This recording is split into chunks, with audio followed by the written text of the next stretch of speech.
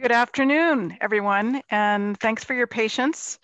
Um, Today is the last of our public sessions that have been scheduled for Democracy Now! And Next. Today we're talking about how democracy interacts with trade and development, options and challenges. So we'll be going through a series of sometimes options, sometimes challenges, and sometimes they're both. I want to again thank our colleagues at Georgetown University, and it's our pleasure, in fact, to have Mike Green with us, who is two-hatted. Mike is the Senior Vice President for Asia and Japan Chair at the Center for Strategic and International Studies, where he was a colleague of mine at CSIS, and he's the Director of Asian Studies at the School of Foreign Service at Georgetown University. You should also know that he served on the staff of the National Security Council from 2001 to 2005, so thank you for your service. First as Director for Asian Affairs, and then as Special Assistant to the President for National Security Affairs and Senior Director for Asia, with responsibility for East Asia and South Asia. And when I say thank you for your service, there's nothing quite like 4 years, is that 4 years in the National Security Council, which is nonstop, perhaps even more so than serving 4 years in a crisis bureau at USAID. So hats off. You should know, you CMU colleagues, that he is also a trained bagpiper and was the pipe major in the US Nationals, Mike? Oh, the U.S. champion pipe band. Excellent. One of my pipers now, I think, teaches at CMU. Excellent. So we're going to begin with a brief set of remarks, Mike, on your own intellectual history, your own journey, as they say, on this topic of advancing democracy as a foreign policy or U.S. national security interest. And then I'll go into a series of questions. And I want to remind everyone that as you're listening, be thinking about questions that you would like to ask, shorter the better, and we'll try and get to as many as possible. So Mike, what is this, how were you coming to this issue of advancing democracy in your past? So I've always had an interest in strategy, foreign policy strategy, national security, but a voice in my head constantly asking about the morality, the ethics of what we're doing. And it comes, I think, in large part from my father, who was both a Marine Corps tank officer and worked in the Civil Rights Division of the Justice Department. And so during the Vietnam War, he came back from Vietnam after going out for sort of court martials. He was a lawyer, so he went from tanks to the courtroom. And he, as a major, went to the commandant of the Marine Corps and said, "Sir, the Marines don't know what the Geneva Convention is." So he became very interested in and professionally very involved in what's called the law of war, so the Geneva Convention. So how can you have a war and yet have these questions of ethics and morality and proper use and bello conduct? So I actually did my honors thesis at Kenyon College on that topic and was fascinated. And then I got off into Asia, lived in Japan, studied Japanese martial arts and stuff. And when I went to graduate school, it was the late 1980s, mid to late 1980s. I went to SAIS, and the Realist School of International Relations was very strong there. And I was taught that democracy values are not strategy. That's, we need to be like the Europeans, like Metternich and Clausewitz and Thucydides, and expunge this idealism from our foreign policy. And as an Asian studies student, I was taught in the 80s that, Asians are different. They like authoritarian, centralized, systems of government. We can't impose our Jeffersonian democracy. So I got, I was on my way to being a strategist and an Asia expert. And then democracy hit. Reality intervened. Reality hit in the Philippines, in Korea, in Taiwan, in the mid to late 80s, then with the end of the Cold War across the world. So it completely it rocked my world. And President Bush, I know, is controversial with some people because of Iraq, but on democracy, he actually considered it a core part of foreign policy.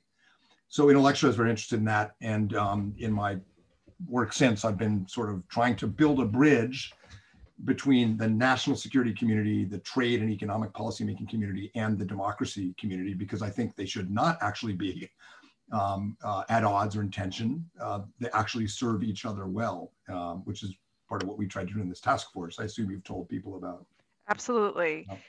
So in some ways, I would say you're an intellectually kindred spirit. I was at Columbia University at the same time, hearing the same kinds of things. And then, of course, the Soviet Union collapses, and I'm in Russia watching lots of people very interested in democracy and human rights. So let's start with, I think, what's an option, but maybe also a challenge. What does it mean concretely to harness US economic power to support democracy and counter authoritarianism?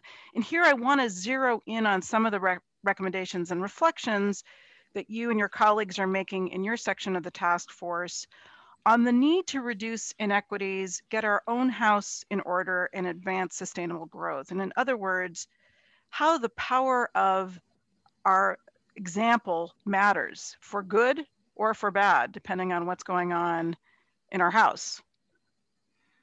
Well, the first thing I'd say is that the U.S.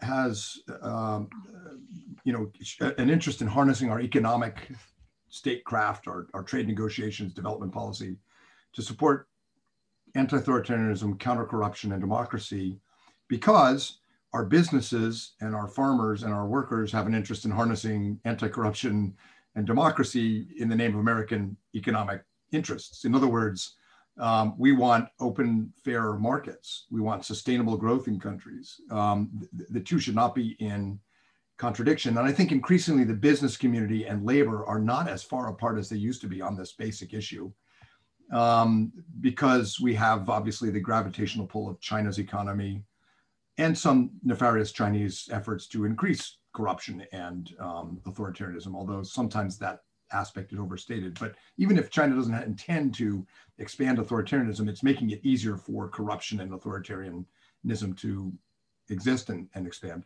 So that's in our business interests, it's in our economic interests. Now, in terms of reducing inequities at home, the challenges we have for democracy, and Freedom House has found a decline in democracy over the last decade plus.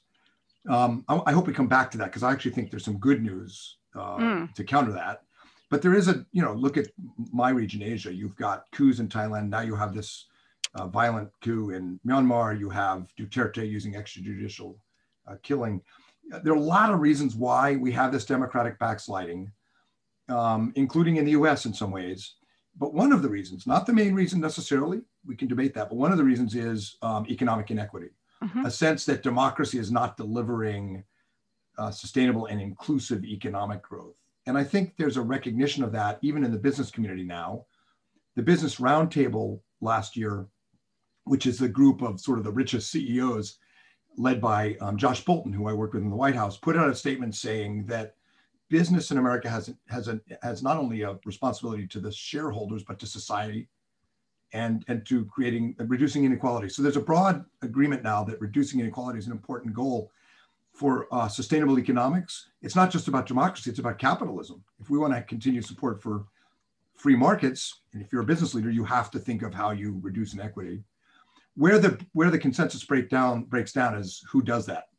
Is it the responsibility of business, the private sector? Or do you use market incentives, to some extent regulations perhaps, trade agreements to incentivize reductions in inequality? Or does the government come in and mandate increases in the minimum wage, labor rights and things? And there the consensus breaks down. And you can see it, frankly, in the current stimulus bill, where not a single Republican supported the bill because they are suspicious of the big hand of government.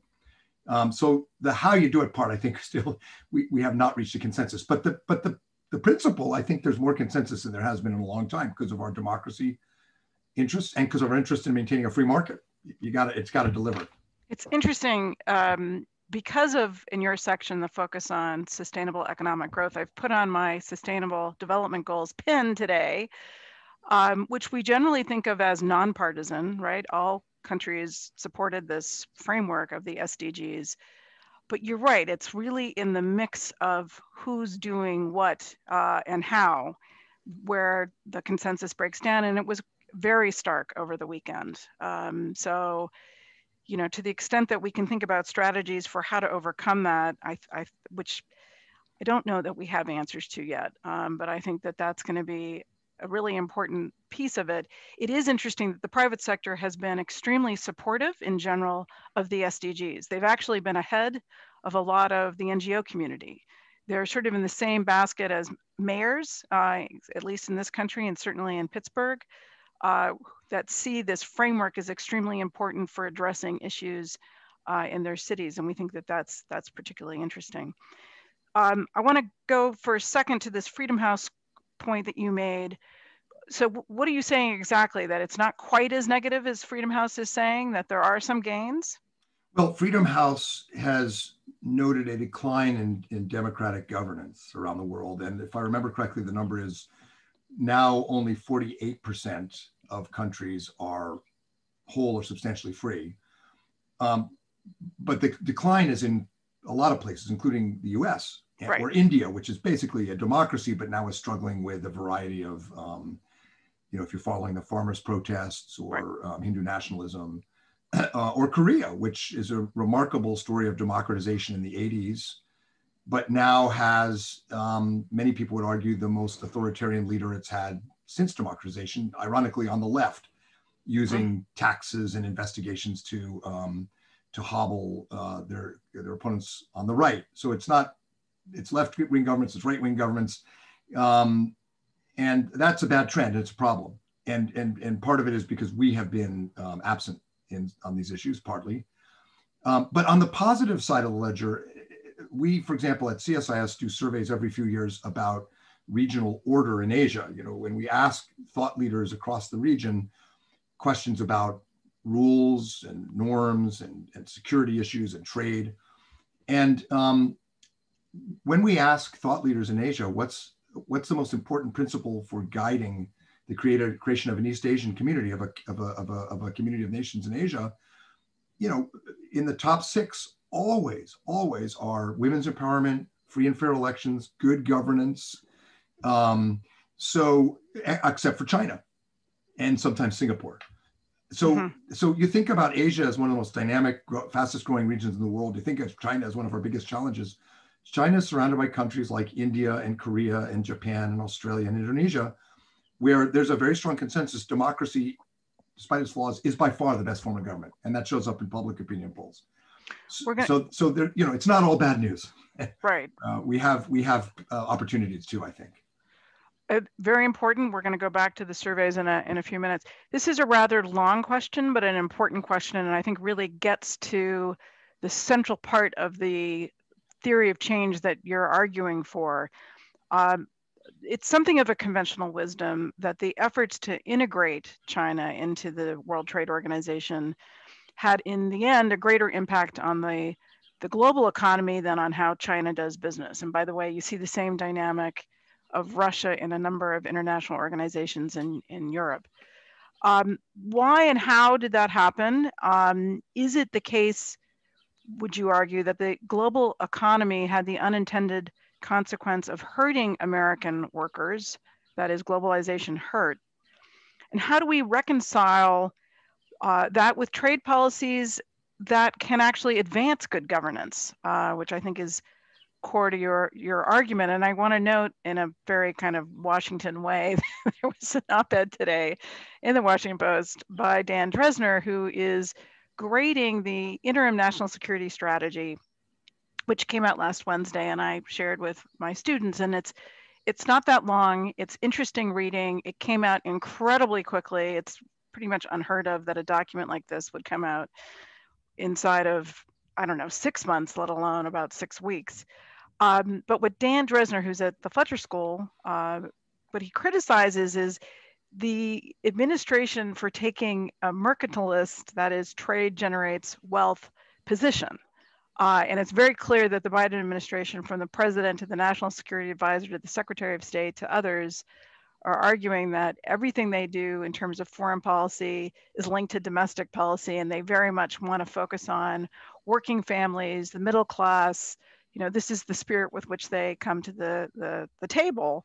And yet Dan is saying he doesn't believe that ultimately they are still pro-trade, and that he doesn't see this as actually generating the kind of wealth that working families are going to need. So that's a big bundle of questions.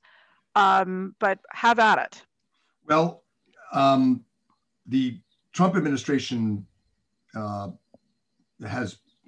members of the former Trump administration, Secretary of State Pompeo and others, have been going out giving speeches saying that they were awesome and everybody before them was not.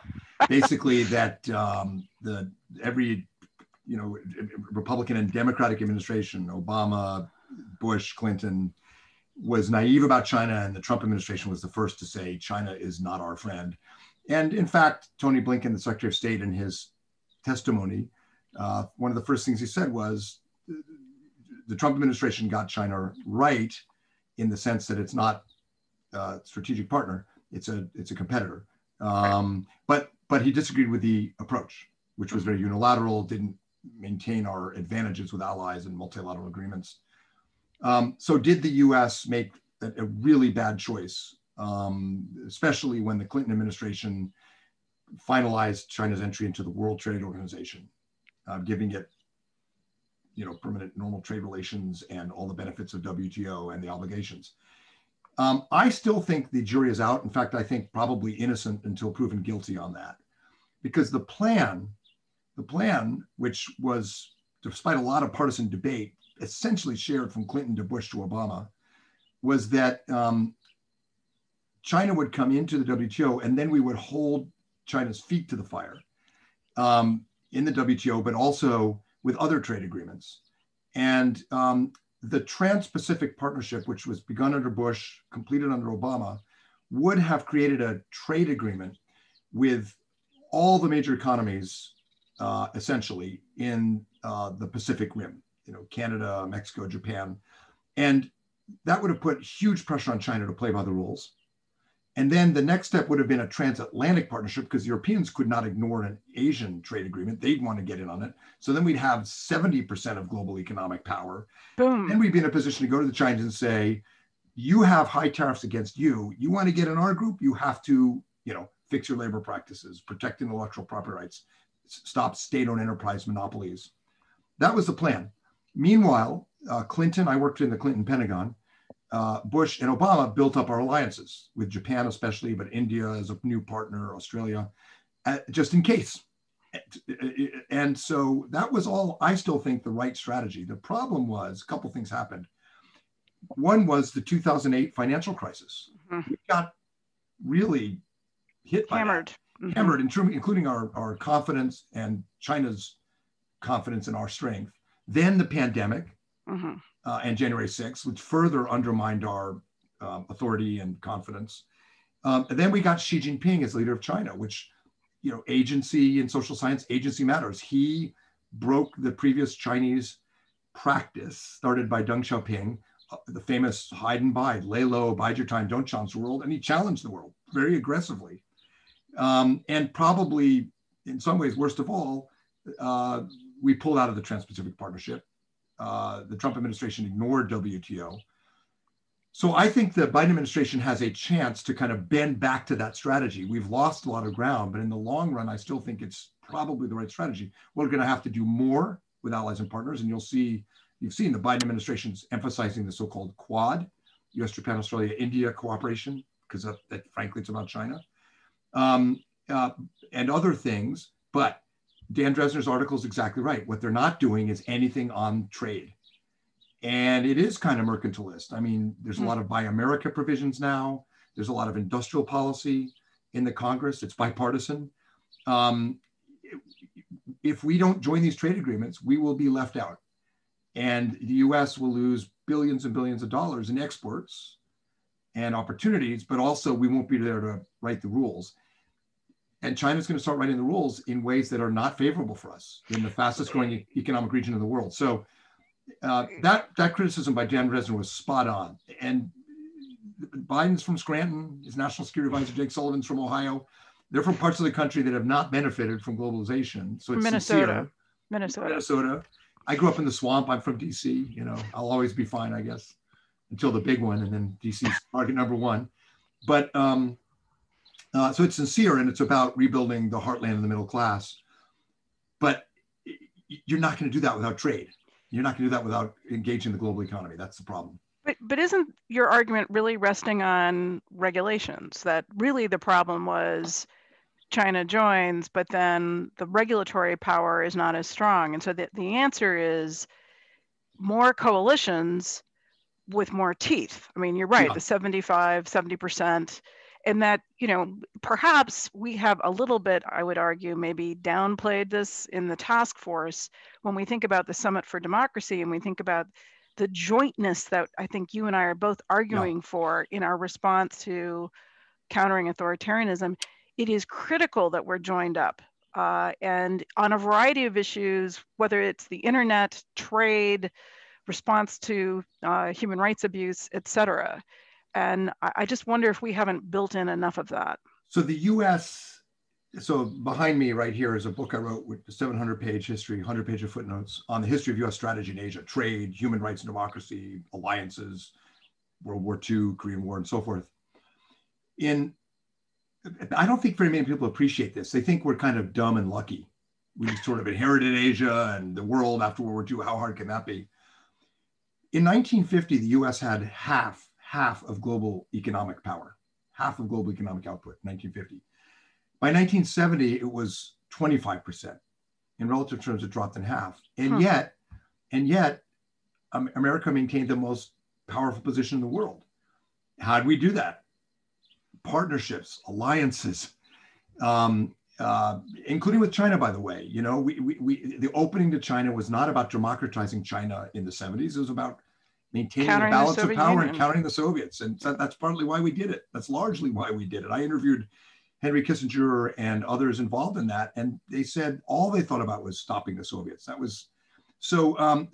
We do that. We are not going to maintain an international system that follows and advances values we care about, protects our people against terrorism and corruption and cyber attacks. We're not going to be able to do that on our own. We have even less than a quarter of global GDP now. We've got to have allies and partners. The Trump administration worked pretty well with Japan and one or two other allies, Australia, but for the most part, it was very unilateral. And the Biden administration, is saying, none of that. We're going to be very multilateral. We're going to work with allies. We're going to go back into the UN, back into, transatlantic diplomacy, back into Southeast Asian multilateralism.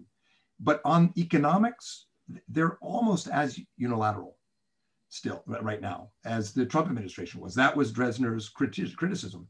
You got half of it, but we have to have partnerships. And on trade, now I understand it because of the pandemic and the economic crisis that resulted in the US. Franklin Delano Roosevelt's first 100 days, the New Deal, he was incredibly protectionist. He gave speeches blasting the French, blasting the British. He totally played that nationalist card because he had to build capital for the New Deal. And in some ways, I think Biden's doing that. He sounds kind of mercantilist to build capital. He knows There's what also I'm saying, but a fundamental issue of supply chains. If you're relying on certain goods to come from China, but we're in this conflict, and you also are concerned about American jobs and prosperity at home, I mean, they're going to have to thread the needle, right? Yeah. They're going to have some aspects that are made in America, coupled with some aspects that are very much joint and coalition based. China's growing out of the pandemic faster than we are. And despite the Trump administration and the Biden administration's tariffs, over half of trade with China is now hit with some kind of tariff. Decoupling, as it's called, putting limits on technology transfers to China, despite the fact that China's investment in the US dropped over 90% a year ago. Despite all of that, US investment in China actually has gone up this year because that's where the money is. Right. It's like Willie Loman said about why he robs banks. That's where the money is. Big Sequoia, BlackRock, the big hedge funds, the big financial firms, they're going where the growth is, which is China. So it's pretty complicated. I think in our section of the report, we focused a lot on a digital trade agreement. Say more about that. Yeah, so the World Trade Organization, the WTO, says that when you do a trade agreement, it has to liberalize substantially all trade. So you can't just do one sector. You got to do agriculture, you got to do financial services, labor rights. It has to be comprehensive. Those are really hard to pass in Congress right now. Polls show that a majority of Americans support trade. And a majority of Americans, when last asked 2 years ago, 3 years ago, supported the Trans-Pacific Partnership. But it used to be Republicans in Congress and Republicans out in the country supported trade. Now polls show Republicans in Congress support trade because they're backed by the chambers of commerce and farmers, but rank and file Republicans who are older are anti-trade, are more protectionist, whereas Democrats are the opposite. Now Democrats in Schumer, Pelosi, they're backed by trade unions. So they're much more skeptical of trade, but your average Democrat now is younger, more educated, more international, and they think trade is fine. They're not afraid of other countries. So, the heads and the bodies of the two parties, Republicans are going to switch places. So these big trade agreements are politically tougher, but a more narrow sectoral agreement around digital trade could be really smart. Trump actually got, not Trump, but his Bob Lighthizer, his US trade rep, got a new agreement through with Mexico and Canada, and then with Japan, that included digital trade. And the Japanese and the Australians and the Koreans are really keen to do digital trade. And that matters because under China's rules, the government can take all the data and can force localization of data. So you have to do all your servers and data in China. So that's really bad for our competitiveness and our economy. It's also really bad for democracy. So if you have a digital trade agreement beginning in Asia, expanding in Europe, and you have 70% of the world economy saying the government cannot force you to do servers in your country. The government cannot demand that all data is given to them. You can see how it would help us in commercial terms, but also help counter authoritarianism and set rules. So digital trade is kind of, I think, where you're going to see action. The Australians, the Japanese think tankers are talking about it. The only people not talking about it are the Biden administration. They're still getting their act together. They're still, as Dresner pointed out, they still don't have a plan. Well, they came into multiple crises. So, I mean, absolutely. To be fair, right. Like I said, FDR, we think of as a great president. He was even more protectionist and mercantilist and frankly, nationalistic than Biden, but partly because he was building political capital at home. We're going to go back to negotiation in a few minutes, but let's stay with China and particularly China's approach to development through the Belt and Road Initiative. This is a major initiative. There's capital flowing all over the world. There's a challenge in terms of the BRI representing a counter to U.S. bilateral assistance and other multilateral development banks. How do you compete, or what would your advice be to the Biden administration, the nominee for USAID, Samantha Power? How do you compete with China's alleged, I would say alleged, values-free lending? And to what extent do we have tools that would in some ways change China's behavior? And by behavior, I mean corruption in some of these localities. Over to you. Well, one thing you don't do on Belt and Road is, pressure other countries not to take China's lending, because there's more demand for infrastructure financing than there is financing available. You could add China, the US, Japan, Europe. And you still wouldn't get it. The World Bank, the Asian Development Bank, you still wouldn't have enough to build all the roads and the pipelines and the airports that they need in not just Asia, but parts of Africa are growing quite quickly too. And there's huge demand. So you can't go in and say, don't work with the Chinese, because eventually they're going to get the money from somewhere. What you can do, and the Trump administration started to do this, and the Biden administration is going to continue it, is offer an alternative. The Japanese in particular, around the same time as Belt and Road, they debate who came up with this first, but they offer what they call the free and open Indo-Pacific, based on quality infrastructure. So Japan, which has fantastic infrastructure and a lot of financing, has said to Asia in particular, but other parts of the world, we're gonna offer you ways to build your ports and bridges, but we're going to be more transparent. We're going to be more sustainable. We're going to structure the debt so you don't end up defaulting, as happens with BRI. And we're going to work with the Americans, Australians, and others. that is actually pretty effective. And what's happening is now Malaysia, for example, and other countries going back to the Chinese and demanding a better deal. And so the other piece of it, though, is here's where the democracy part comes in, because you can offer quality infrastructure for Japan, but if the Chinese can still bribe the Minister of Commerce, or if the Chinese can still come in and shut down village enterprises to make way for infrastructure, what's the point? So you've got to complement or supplement that alternative offer with strengthening of civil society, free press, accountability. Women's empowerment is very important for this. Civil society groups, you want to shine a light or help countries shine a light to hold the Chinese more accountable. And I think, the Chinese are going to be owed a lot of debt. And I think eventually we could find that the Chinese want to cooperate with us. Not now. Right now, it's a knife fight for competition in Asia. But 5-10 years down the road, I would not rule out the possibility that by empowering these developing countries, we put so much pressure on China, and China starts having so much debt it has to recover, that we might actually be able to cooperate with China and find that their infrastructure is beneficial. So you're saying we'd have more leverage at that point? It's all about leverage. I can't guarantee it, but that's not a bad end state, and I wouldn't rule it out. At a minimum, we need to put the pressure on China to perform better and help countries receiving aid, empower them, give them leverage vis-a-vis China. Well, this perform better piece, I think, is really fundamental. Having been on, I was telling you before, roads going from Nairobi to Mombasa or going north into the Rift Valley, and the roads were built by the Chinese, but they're melting. Literally melting.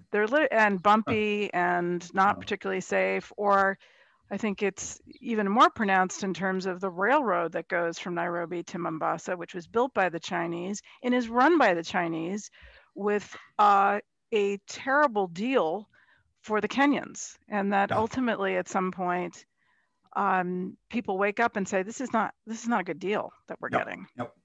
I think that's increasingly evident. Look, countries are going to take this assistance, and the smarter governments like Malaysia or Thailand are going to demand a better deal than the Kenyans, frankly, or the Laotians, where they just don't have the capacity, the internal system of checks and balances and technical expertise.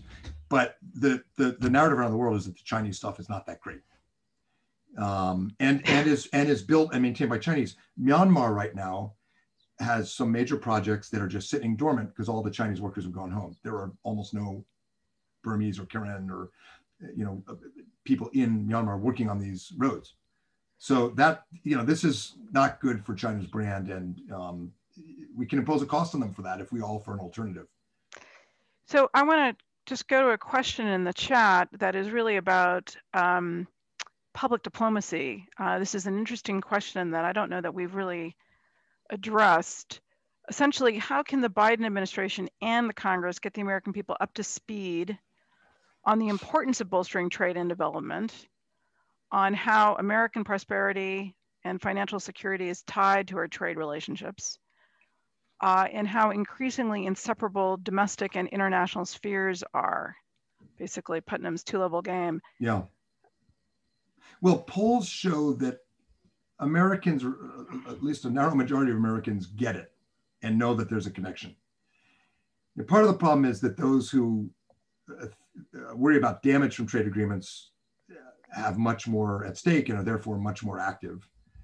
And I think we also, we live in a, if not a fact-free environment, a culture war environment. So, one answer, an easy answer 10 years ago would have been, we can show you the economic modeling that shows if we join these trade agreements, it will increase employment in the US. It will increase the quality of jobs. It will increase agriculture exports. But who listens to data anymore? Professors at Georgetown and Carnegie Mellon, and hopefully our students. So that's part of the problem. You can't make the case for trade based on data alone. The other problem is the business community is divided and not as unified as it was. I think ultimately the case is going to be made, and actually a lot of people in the US Chamber of Commerce are starting to think this too. The case is going to be made for international trade and development and international economic statecraft around a new reconceptualization of why we do it. So it used to be, as one friend of mine in the Chamber of Commerce put it, we'd pass trade agreements with very cynical rent seeking. And I've worked on these in the White House. You get agriculture is always on your side. The ranchers, the Cattlemen's Association, they're always on your side. They're the foot soldiers in the Congress. And then you get financial services, energy, and then a couple metal benders like Boeing. And you get a couple of other issues in the trade agreement. And then you pay off the labor unions with trade adjustment assistance at the last minute to get enough Democrats.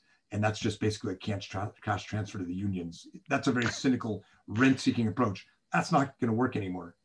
The American politics is too fluid, complicated. Coalitions are shifting. And so interestingly, it's the Chamber of Commerce where people are starting to say, we need to reconceptualize this around values and labor, about sustainable development, about countering authoritarianism. That's why a digital trade agreement makes sense. We need to make this about more than just gains for certain parts of the US economy. That's not enough anymore. You're basically making an argument that the future of work has to be conceived of differently and that the sustainability piece needs to be a part of it. There has to be a case that these trade agreements will, you need more to the coalition. You need people who care about democracy. You need people who care about, about security, national security. You need people who care about labor rights. You need them in from the beginning. What we do now usually is you bribe them at the end to get a couple of Democratic voters with the Republicans. That's not enough anymore. And polls do show that those ideas have support out there. And that who's going to have to do that? President Biden. And of course he can't do that right now. He's trying to get the stimulus package through. He's done that. So it's not. It takes the bully pulpit, and Biden doesn't have the bandwidth right now. Well, one of the arguments that we have in the task force draft, I don't know if it'll survive, and the final will be coming out April 14th, and there was a piece of legislation on this, that there be a sub-national office in the State Department that has a sort of domestic-facing argument or domestic-facing office that explains to the American public everything that we've been talking about. The importance of supporting democracy, the importance of countering authoritarianism, the importance of trade agreements, the importance of this in the 21st century, and, oh, by the way, lifting up things like private sector, Chamber of Commerce, mayors, universities, and having them be understood as part of US global leadership. I'm a little skeptical about that proposal. I don't think that's the right solution.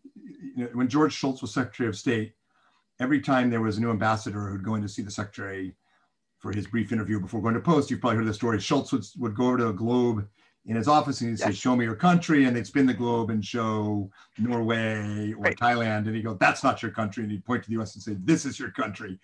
And it's a great story. It makes you wonder why the ambassadors didn't tell the next guy, like why every single person fell for it. But I think that this inward-facing role is important. It's interesting. The Japanese Foreign Ministry, the Australian Foreign Ministry, DFAT, they have ambassadors to prefectures. Yes, they do this. The Australians, when they produce a national security strategy or a diplomatic strategy, they have hearings around the country. Anybody can go. Yeah. And so, I think in that sense, there's a logic to it. But I think actually the Foreign Service education system needs to change. Why isn't it and also? Yeah, okay, and also.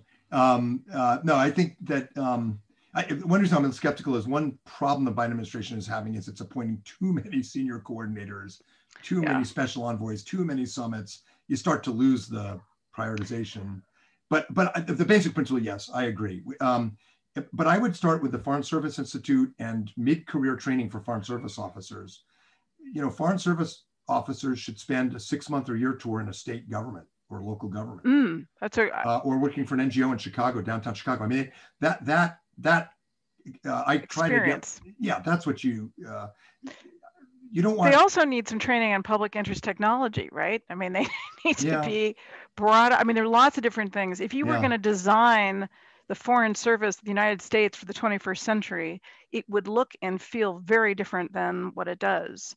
Yeah, it's a, look, Georgetown, where I teach, still has more people going to the Foreign Service than any other school. It's a big part of why the School of Foreign Service was created in 1919. I try to tell my students when we do class exercises. There's your bagpipe. Yeah, it's my ringtone. I don't let them be the State Department. I often will make them be a labor union or an NGO or a company, because in our democratic system of government, that's how foreign policy is made. Well, it's also who you're meeting outside. I mean, Yeah. so much of what you're doing is engaging. Let's talk a little bit more about the survey work that you've done at CSIS, and specifically the views of democracy and human rights abuses in China. I just saw a tweet from our colleague, Mike Abramowitz, suggesting that, in fact, the Chinese were engaged in genocide, or repeating that this was the case. I mean, you're seeing no real big difference between the business community and their concern on democracy and human rights and, the usual suspects who would be concerned about the democracy and human rights piece. Is that true, and why do you think that is the case?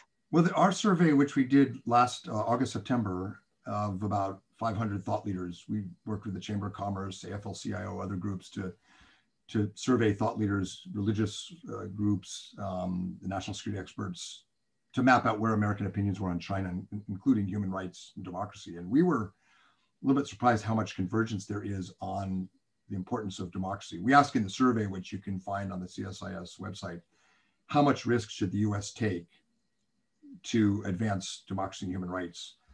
And we asked about Xinjiang, Hong Kong, Tibet, and inside China, dissidents and so forth. And the risk tolerance was pretty high. I forget the exact numbers. What do you think they think you mean by risk? Well, so I'd say that for civil society groups, for members of Congress we surveyed, they're willing to put a lot of pressure on China and put at risk trade relations, cooperation on climate change and things. I think for the business community, there's a growing recognition that they need to have targeted pressure on China now rather than face something much worse later. So that's why you see more and more businesses trying to police their supply chains. The Chamber of Commerce being at least tacitly supportive of targeted sanctions on Hong Kong. It's a combination of things. Part of it is, business. They don't want bigger sanctions later. They've come to the conclusion that a little bit of pressure now averts bigger pressure later.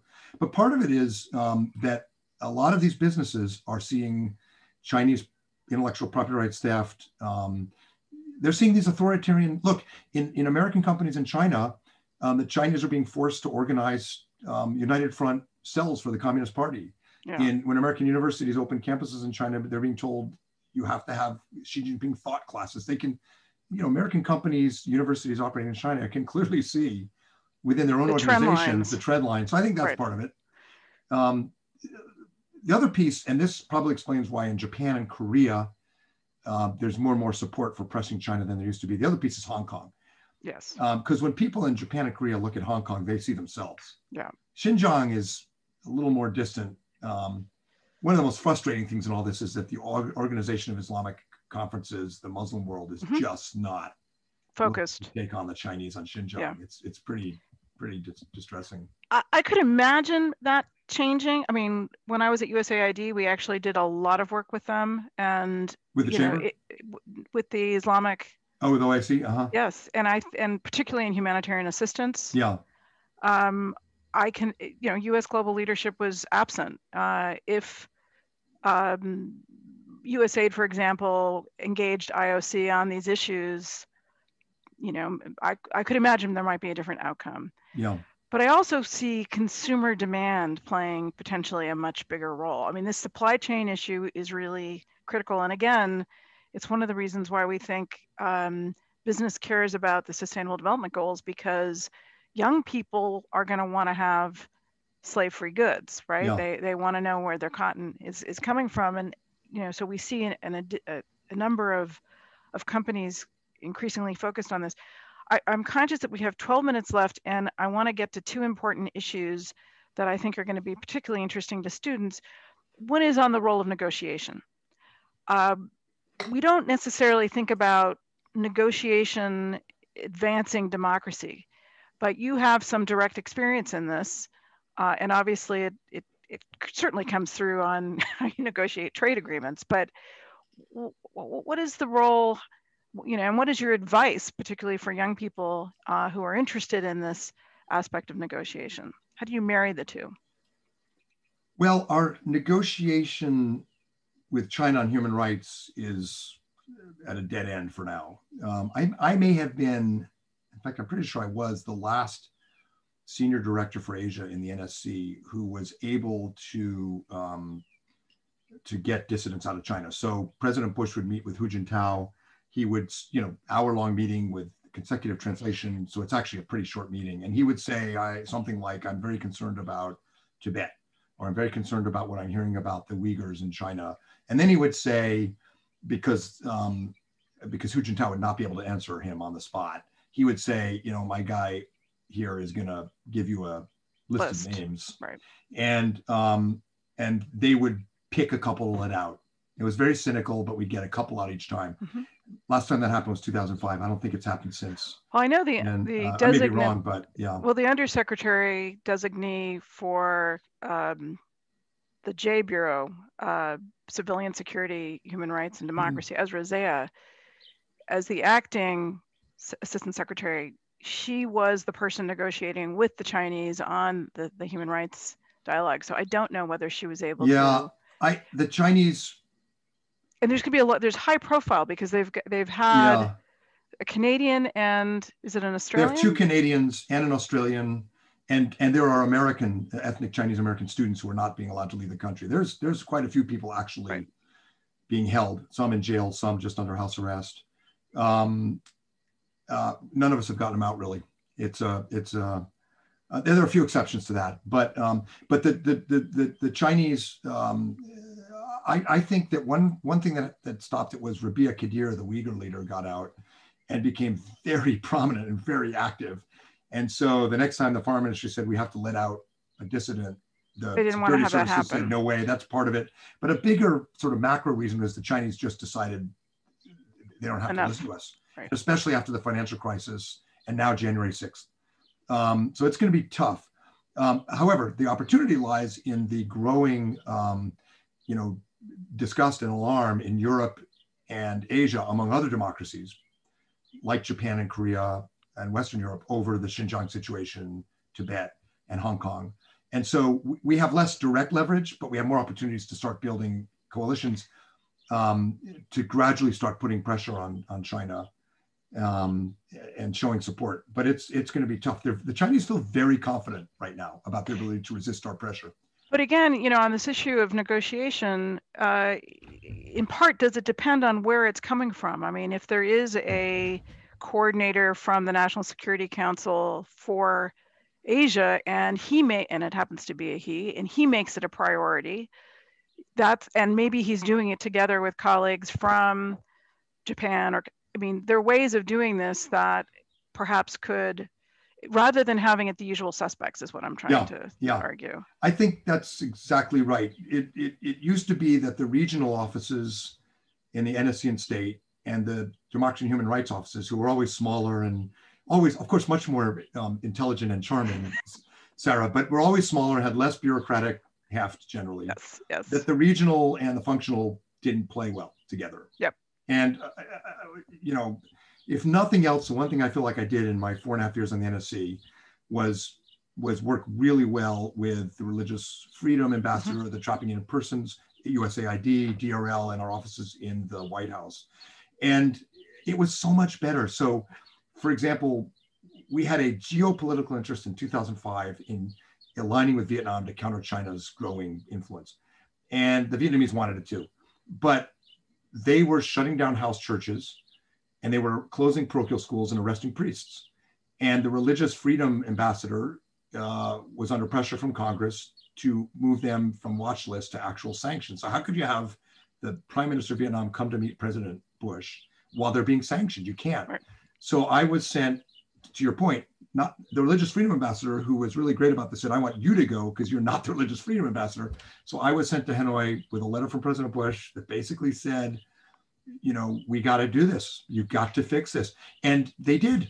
They opened the host churches, they opened the parochial schools. 2 years later, they closed half of them.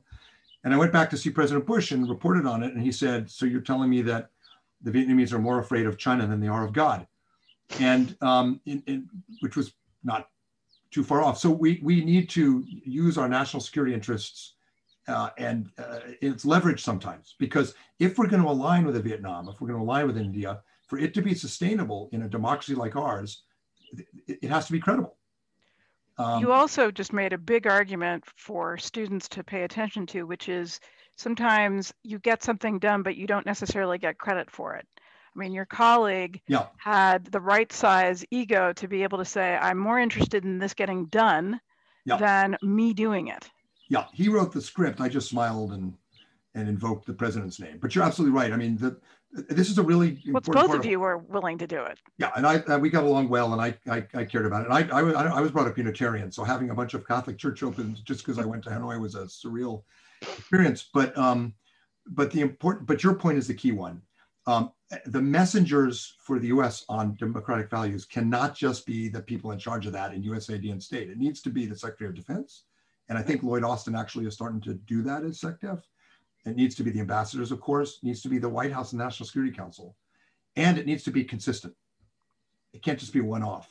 Right. And I'd rather have the president and the vice president and Secretary of Defense quietly mentioning this in every meeting than have nothing happen and then sanction and have a huge fight with our allies. It's persistent. George Shultz, my favorite Secretary of State, said it's like gardening, a little bit at a time, a little bit at a time. And every day. Yep. So yesterday was International Women's Day, although we think of every day as Women's Day. But let's talk a little bit about the role of policies that involve empowering women to advance good governance and inclusive sustainable growth. Because I think a lot of times, again, to your point, people see it as nice to have, but it's actually really fundamental. There's tons of evidence on this. It's really fundamental, and there is tons of evidence, and yet. So OECD studies, World Bank studies, Goldman Sachs studies show that if women participate in the economy at the OECD average, the countries like Japan and Korea, which have lower rates, could increase their productivity faster than any other tool available to them. So for economic sustainability, it's a no-brainer. And the Japanese actually, under Abe, did bring over 2 million women to the workforce and start to bend that, but then they didn't do the hard part, which is infrastructure, childcare. A lot of studies show that when you have women involved in ceasefire agreements, they stick. Right. This is the main issue with the Afghanistan treaty at the moment. And that is why I am very skeptical that will hold. And then, with the work of microfinancing, where did the microfinancing go? It went to women in South Asia, especially Bangladesh initially, because empowering them with wireless cell phone access to capital, they were just better at it. So there's all kinds of ways where this matters. What's really fascinating to me is how much countries you wouldn't expect it from, like Japan, Australia, you might expect it, are internalizing this. The US and Australia and Japan are forming a very close security relationship because we have strong navies and interest in security in the South China Sea and the East China Sea. And a few years ago, I went to Australia for the Talisman Sabre, which was the big US-Australia, now US-Australia-Japan exercise. So Marines, Air Force, Navy. And I went and one of, they practiced bombing things. They practiced, rescuing Pulling people. Things up. Mm-hmm. They had an exercise about gender. How do you incorporate women in peacekeeping, peace resolutions, protecting against gender-based violence in a hostile situation? And it was a really big deal. And all three militaries thought it was not just publicity. They thought it was really important. And the Japanese in particular are interested because they don't have enough women in their military. If the Japanese have about 9% of the force is women, we're about, I think it's 18, 19%. So are the Australians. The Japanese wanted to do it because they need more women to join the military because of their demographic decline. So in a lot of very practical ways, even in defense policy, but as we said, development, microfinance, ceasefires, there's really strong statistics to show that when you include women in the solution, it works better, it sticks. And there's a residual ethos in the U.S. military. To be honest, I think even in USAID, that this does not matter. That as one military guy said, it's a rock in our rucksack. It's just extra. It's nice to do. It's not must do. But I'm convinced, as a matter of national security strategy, it's a must do. As somebody who served as a senior gender advisor at USAID, it's all about leadership. Yeah. Don Steinberg was the deputy administrator. And every week I would join a group of other senior advisors, and he would say, "What have you done for me lately?" You had to every week come in. It was the gardening thing. And if he was elevating it, then it was happening. If you don't have leadership, because it's not muscle memory yet. Right. It's in, there's lots of good rhetoric, but it isn't necessarily fundamental. And I think, there is the possibility of seeing that become further institutionalized, I would say, in this administration. Mike, we've come to 1 o'clock. This is the part of the semester where students are also scrambling to finish papers and get ready for exams. I want to thank you so much for lending us your expertise, your experience, your stories, and sometime we'll have you come back and play the bagpipes. So thank you so much, and thank everybody and Georgetown University and CMU colleagues for helping us get out the word. And stay tuned. There may be more on Democracy Now! And Next in the coming weeks. So thank you so much. Be well. Be safe. Thanks, Sarah. Thank you all. Bye. Bye.